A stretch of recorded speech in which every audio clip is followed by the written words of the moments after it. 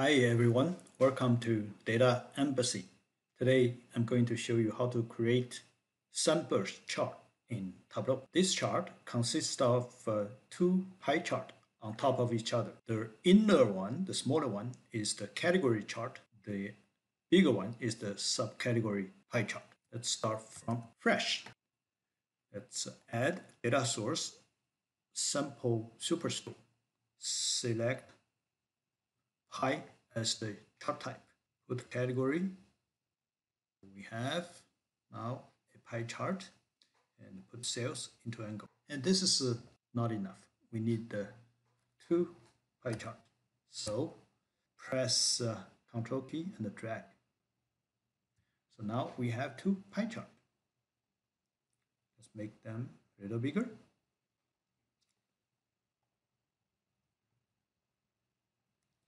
And the second one, make it subcategory. So first drag this into detail and then select color. So this is the way that we can put two dimensions into color shelf. And this way the categories are aligned with their respective category. If we remove this, you can see that it is pretty random, right? And the dual axis, and you see that the category pie is hidden because it's behind the subcategory pie. So let's swap the place, and well, actually we need to make the subcategory pie a little bigger. Voila. Let's hide.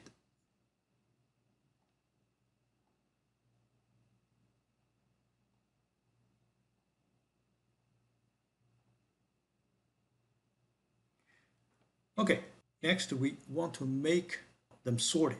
Okay, make the subcategories sorted according to the sales size. And now you can see that the subcategories are sorted in terms of size.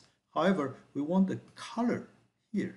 The color is a light color for bigger sales. It's against intuition. So we need to do something to make the deeper shaded blue to represent larger sales.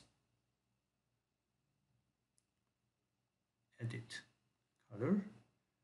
And select the blue, sequential blue color palette, and select all the color here, all the subcategory here, and assign and apply. So now we have the deeper color for larger cells, and do the same for everything else. Assign, apply. And here we want to use the red sequential palette to apply to these subcategories to be in alignment with their category.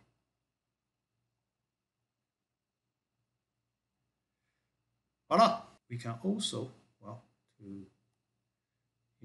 in convention we like to have descending order.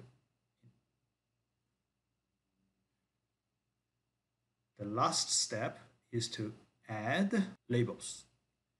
Press Control key and drag this into label.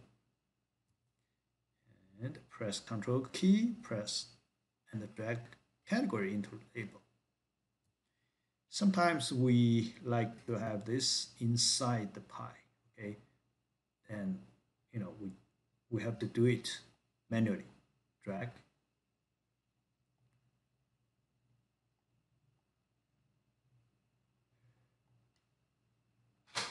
Voila, that's it. Thanks for watching. See you next time.